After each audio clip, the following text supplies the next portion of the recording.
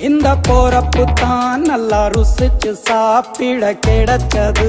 இந்த போறப்பு தான் நல்லா ருசிச்சு சாப்பிட கிடைச்சது. இன்னைக்கு எம்மி டேஸ்டி சமையல்ல பருப்போ காய்கறிகளோ சேர்க்காத புதுவிதமான ஒரு டிஃபன் சாம்பார் செய்து காட்ட போறேன். இதுக்கு தேவையான பொருட்கள் என்னென்னு பார்த்துடலாம். கடுகு, உளுந்தம் பருப்பு, ஜீரகம், சாம்பார் தூள், உப்பு, கடலை மாவு, மஞ்சள் தூள், தாளிக்கிறதுக்கு மிளகாய் வற்றல்.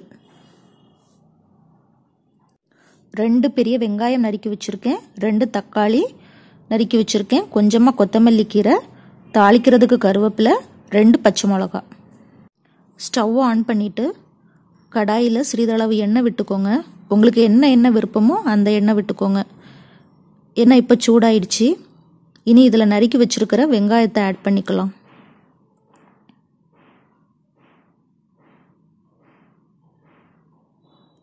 ஒன் மினிட் இதை நல்லா வதக்கி விடுங்க.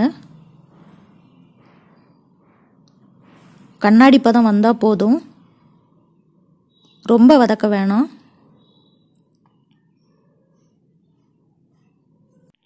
ஒன் மினிட் வதங்கிடுச்சு.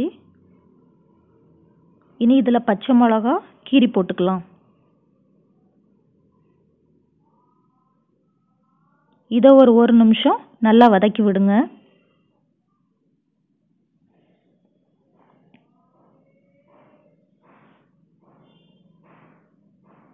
ஒன் மினிட் வதங்கிடுச்சு. இனி இது கூட தக்காளி ஆட் பண்ணிக்கலாம்.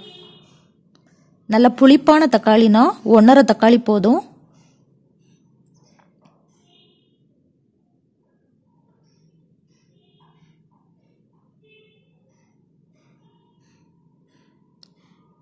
இப்போ ஒரு நிமிஷம் நல்லா வதக்கி விடுங்க.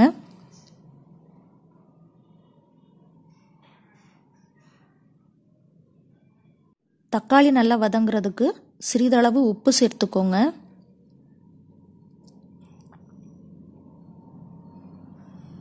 உப்பு சேர்த்துட்டு நல்லா மிக்ஸ் பண்ணி விடுங்க. இது கூட கருவேப்பிலையையும் பிச்சு போட்டுக்கலாம். எப்பவுமே கருவேப்பிலையை முழுசாக போடுறதை விட பிச்சு போட்டு சேர்த்தாதான் கருவேப்பிலையோட டேஸ்ட் முழுசாக குழம்புல இறங்கும். இனி இது கூட சிறிதளவு மஞ்சள் தூள் ஆட் பண்ணிக்கோங்க. ஆட் பண்ணிட்டு ஒரு நிமிஷம் மூடி வச்சு இதை வேக விடுங்க. ஒரு நிமிஷம் ஆயிடுச்சு. இப்போ தக்காளியும் வெங்காயமும் நல்லா வெந்துருச்சு. இது கூட 1 கப்பு தண்ணி சேர்த்து மிக்ஸ் பண்ணிட்டு ஒரு நிமிஷம் கொதிக்க விடுங்க.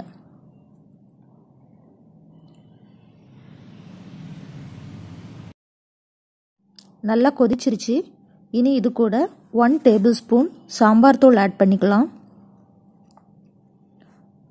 சாம்பார் தூள் ஆட் பண்ணிட்டு நல்லா கொதிக்க விடுங்க ஒரு நிமிஷம்.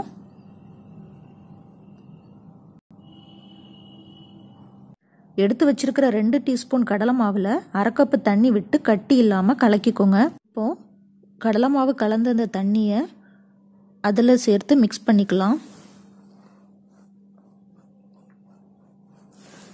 எக்ஸ்ட்ராவா 1/4 கப்பு தண்ணி கூட இதில் சேர்த்துக்கலாம். அப்போதான் கடலை மாவில் இருக்கிற பச்சை ஸ்மெல்லு நல்லா போகும்.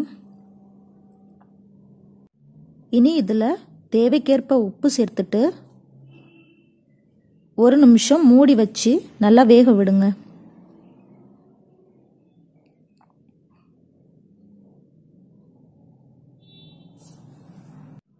ஒன் மினிட் ஆயிடுச்சு. பாருங்க நல்லா கொதிக்குது. இந்த ஸ்டேஜில் பொடி பொடியாக நறுக்கி வச்சிருக்கிற கொத்தமல்லி கீரையை இதில் தூவிட்டு கேஸ் ஸ்டவ் ஆஃப் பண்ணிடலாம். இப்போ சாம்பார் ரெடி ஆயிடுச்சு.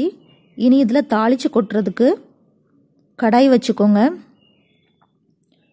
சிறிதளவு எண்ணெய் விட்டுட்டு சூடானதுக்கப்புறமா கடுகு, உளுந்தம் பருப்பு சேர்த்துக்கோங்க. கடுகு பொரிஞ்சதும் ஜீரகம் ஆட் பண்ணிக்கோங்க.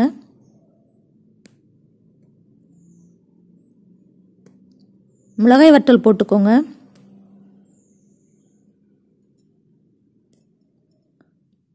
சிறிதளவு கருவேப்பிலையும் ஆட் பண்ணிக்கோங்க.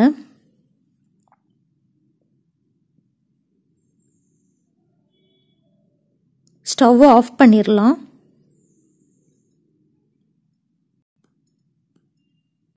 தாளிச்சதை இப்போ சாம்பாரில் சேர்த்துடலாம். பருப்பு இல்லாமல் காய்கறி இல்லாமல் டிஃபன் சாம்பார் ரெடி பண்ணியாச்சு.